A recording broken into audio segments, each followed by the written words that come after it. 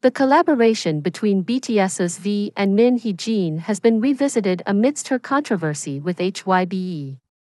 In her press conference yesterday, Min Hee-jin touched on the collaboration she did with BTS's V. Min Hee-jin had previously been accused of saying that BTS copied her.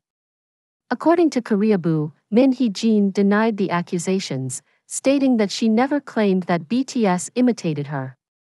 She noted that all the allegations made by Hybe against her were only for Hybe's benefit, saying, "Everyone who knows me understands that I have shares and have received something.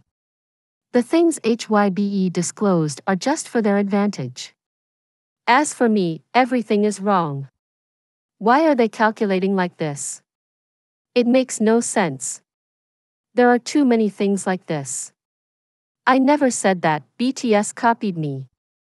Hybe also claimed that Min Hee-jin consulted a shaman regarding BTS's mandatory military service, suggesting she would benefit from it.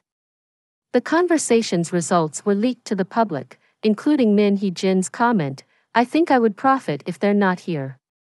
Responding to this, Min Hee-jin mentioned her collaboration with BTS's V before his military service. Last year, before his enlistment, Korean media reported that V had asked Min Hee-jin to collaborate with him on his solo song, Layover.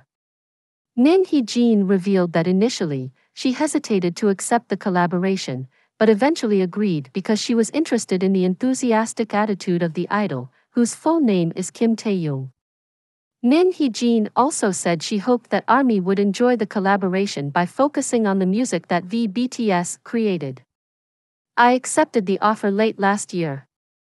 Initially, I was hesitant due to scheduling issues, but I was fascinated by V's attitude, passion, and voice, as I wasn't very familiar with his voice. What I want fans to focus on this time is the music itself.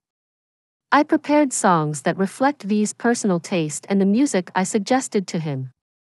We focused on the music we wanted to create and the music we could enjoy easily, rather than familiar styles. I am quite busy, but I think we have a really enjoyable product." However, many ARMY fans still regret this situation, expressing discomfort about it being brought up again.